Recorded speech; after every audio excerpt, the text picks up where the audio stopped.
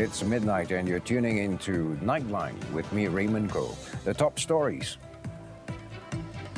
Those above 60 with high-risk comorbidities eligible for second booster shot.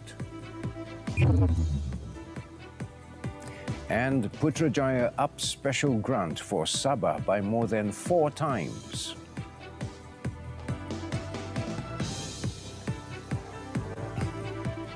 Good morning. Senior citizens with high-risk comorbidities are now given the option of getting a second booster dose of the COVID-19 vaccine.